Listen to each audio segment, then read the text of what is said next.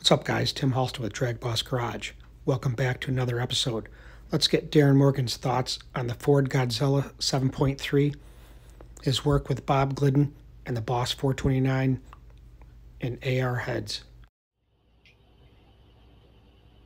Oh yeah, I've done plenty of those. Yep.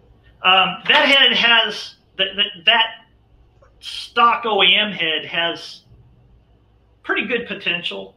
I mean, it'll move 380. The thing with that port is, I will say this: Ford engineers outdid themselves with that thing. I mean, they outdid themselves.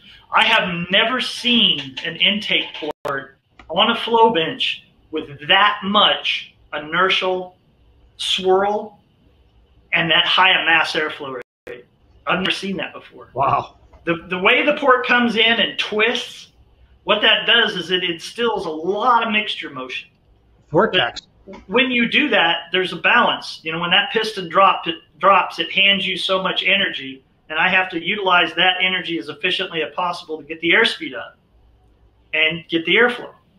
So if you instigate a swirl, you use some of that energy. So the flow drops. There's no way around it. If you instigate swirl, you lose flow because the energy's got to come from somewhere, right? Yeah. So you're converting that energy instead of into flow, you're converting that energy into inertia swirl in the chamber. But that thing actually moves an amazing amount of air and has a swirl intensity like I've never seen. So for an engine that has to operate from 1500 RPM to 7,500 RPM, it's absolutely awesome. And the heads come with 200-300 install height from the factory and a 60 millimeter cam. Wow. And it's a 4,500 bore space. Whoever does an aftermarket head for that thing first is going to rule because it has so much potential. I mean, I could do a cylinder head, design a cylinder head that would make 1,000 horsepower easy on that thing. So the answer to your question is, yeah, I love that Godzilla engine. Have you ever worked on a Boss 429 cylinder using drag racing? Yeah, plenty of them. Yeah, I've sat down at a table and put 5 pounds of rod into each head before, welding the decks and the valve train and the exhaust ports up. Yeah, I've had a lot of experience with them. 5 pounds of welding rod. Yep. Welding that up to move everything over the exhaust port. 5 days worth of welding. Jeez.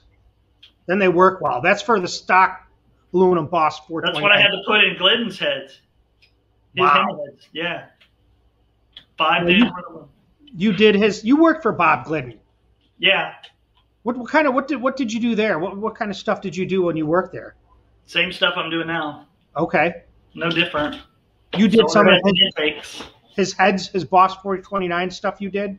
Yep. The AR stuff or just the original Boss 429 stuff?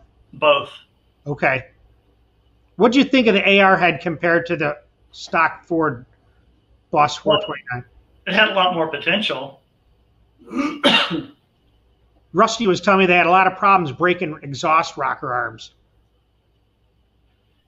Yeah, we didn't have very good valve train components for what we were doing back then. Okay. I mean, the only reason we have the engine speeds you see today, the 10.5, 11,000 RPM stuff, is because of Jesel. If it weren't for Jesel, we'd still be at 9,000 RPM. Okay. I mean, and T&D, I got to mention T&D because T&D stuff winds up pretty good too. But, I mean, with the bigger core cams, I mean, 70 millimeter cam, I mean, you're talking about 3 inches in diameter. Yeah. 700 lobes, not a problem. R.I.P. Dan Jesel, another legend lost. Stay tuned to DragBoss Garage, where you're always seeing and learning something new.